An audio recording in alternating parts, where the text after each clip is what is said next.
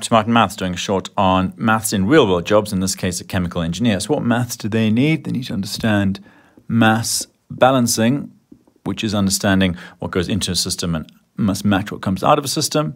They need to know exponents, so indices or powers, and that's used when they make models to understand modeling of a chemical reaction. They need to know their algebra, especially when doing sampling from a chemical process. They need to know 3D shapes and geometry, things like area, volume, velocity, mass. They need to understand thermodynamics, which is the heating and cooling of a system.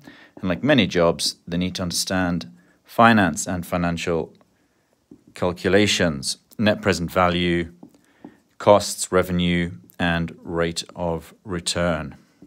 So there we go, that's some of the maths needed in real-world chemical engineering.